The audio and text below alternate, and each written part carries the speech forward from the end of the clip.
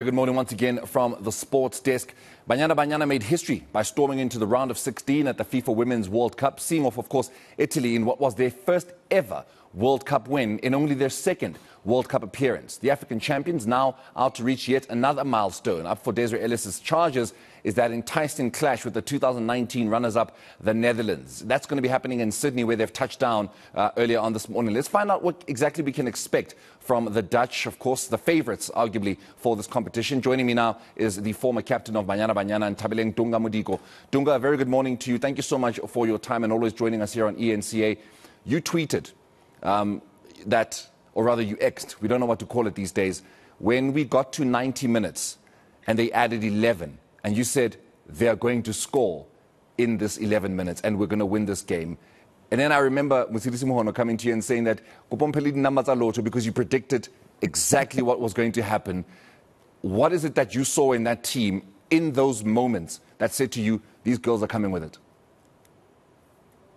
Yeah, Maureen, I think at that time, nothing else was important to me than seeing the girls win.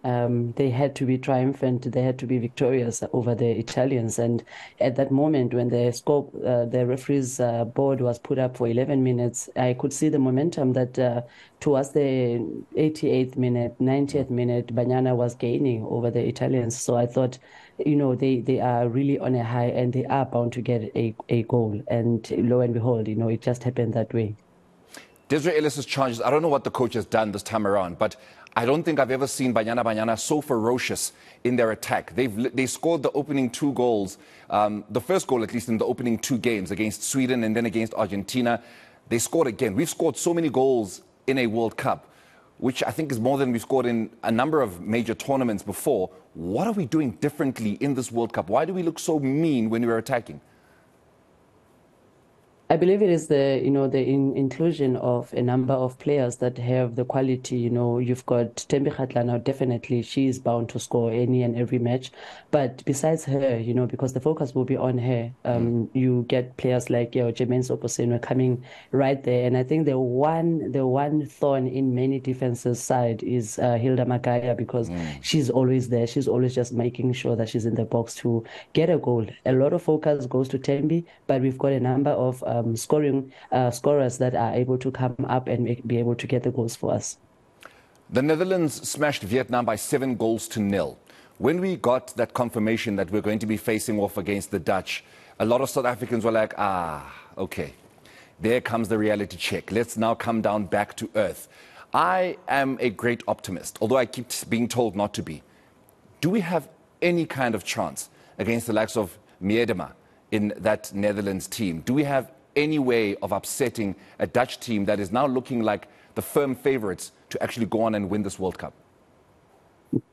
I'm worried about that question, Morena, because anything that I say, it will be as if I'm the prophet that is coming up with things that are to happen. But you know what, looking at this World Cup, there's been so many shocks. There's been so many surprises. Your Germany is out, your Brazil is out, and they were taken out by teams that, you could dub them the newbies or the ones that were not even given a chance. So a Netherlands, and lucky enough for us, Miedema is out because of injury. She has never even taken part in this edition of the World Cup. But there are other prolific players on that Dutch team that will be able to cause a big pain in our team. But I think there's a chance for us. I think the Dutch, given their FIFA ranking, given the stardom that is in that squad, they have a lot to lose, unlike us. With us, this is the highest that we could ever go, and we can only soar higher than this. So it will be for the girls to just go all out, for the girls to actually play.